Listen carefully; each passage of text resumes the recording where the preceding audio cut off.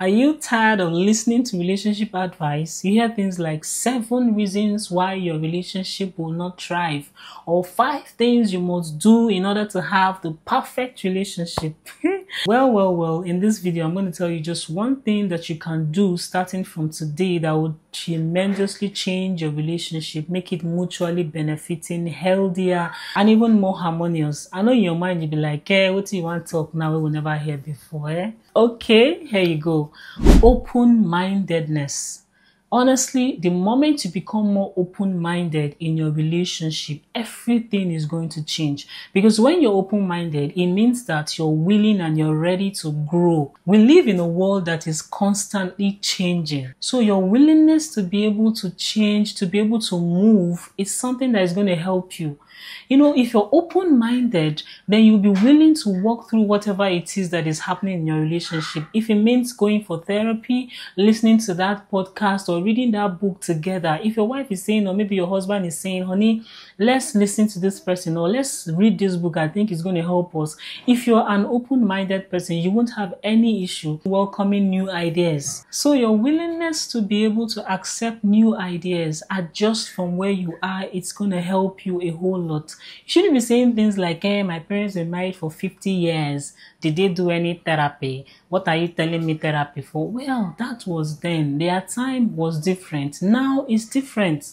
So we need to understand that things are constantly changing. If it means going for therapy, if it means reading a book, if it means going on that trip, whatever it is, as long as you're open-minded, you will not have any issue doing any of these things because it's going to help you. This is one thing that has helped me. The fact that I'm still married today is because I became more open-minded. Before getting married, I had a lot of head knowledge. I think I've said some of these things in my previous videos. Like there are things that I think that are, just static. This is the way it has to be.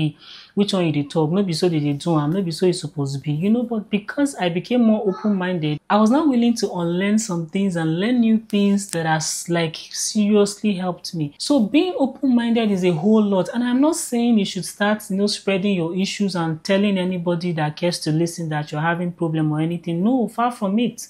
This is a commitment you make between you and your spouse.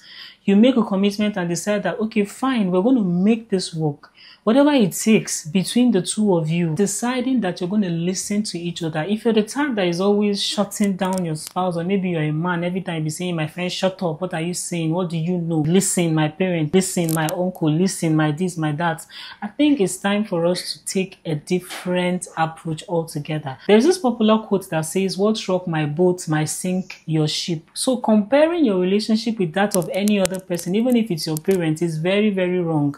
Because they are different individuals in different times, experiencing life in a different way. So your ability to adjust, listen to your spouse and work on it is going to help you. The funny thing is that marriage is not really an achievement.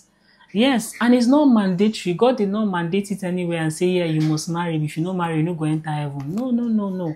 But you know what they say again, whatever is worth doing is worth doing well. So if you decide that you're going to do it, why don't you do it well?